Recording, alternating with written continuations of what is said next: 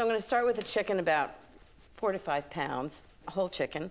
And the first thing I'm going to do is pat it dry. And that helps it brown when it's in the oven. And then salt it inside and out. Lots of salt. You want it to have fantastic flavor. And pepper. I want lots of flavor in it. So I'm going to take lemon. Just going to cut it in big quarters. Just like that. I'm going to put half a lemon inside the chicken. And then when it roasts, all the lemon juices and the chicken, and then I'm going to put garlic in too. So that's going to roast in. Don't have to peel the garlic. You don't have to do anything. Just cut it right in half, and all that fabulous garlic's going to be in the chicken. Right inside. Okay, into a roasting pan. And then we're going to cook it with lots of wonderful flavors, onions, more lemon. First, I'm going to tie this little guy together. There are lots of ways to truss a chicken, but I hate when it looks like it's in bondage. All you have to do is tie the legs together. Now, trussing's really just about making sure the chicken roasts evenly. If the legs are out like that, they're not going to roast at the same time the rest of the body of the chicken. Just take the wings, just tuck them under. Just like that. Perfect. A little olive oil so it browns beautifully. Just drizzle it on. Clean hands are the best tools.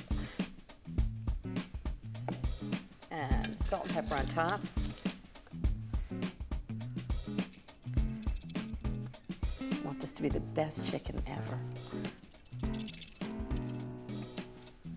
Okay, that's the chicken. Next I'm going to do lemons and onions.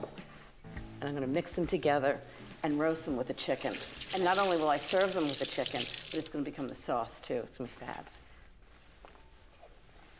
So I'm going to just do this in the bowl. You can do it in the pan, but I just like to toss it together in the bowl. So I've got the half a lemon that I've left over.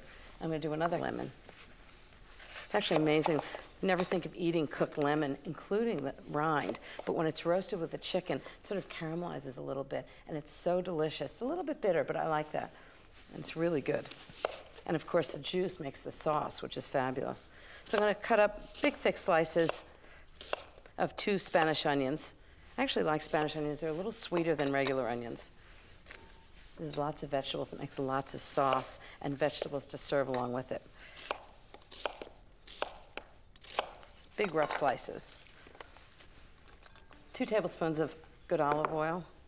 Just drizzle it on top. About a teaspoon of salt. This is why I like to do it in a bowl, so you get it really well mixed. Half a teaspoon of pepper. Clean hands again. Okay, and then we'll take all of this and just put it right around the chicken. And it's all going to roast together. All the chicken juices and the lemon juices and the onions, they're all going to cook together. It's going to be so delicious. This is my version of the Glamour magazine girls' engagement chicken. Okay, into the oven, 425 degrees, and depending on how big the chicken is, it'll be about an hour and 15, an hour and 30 minutes, and this is going to be the most delicious engagement chicken.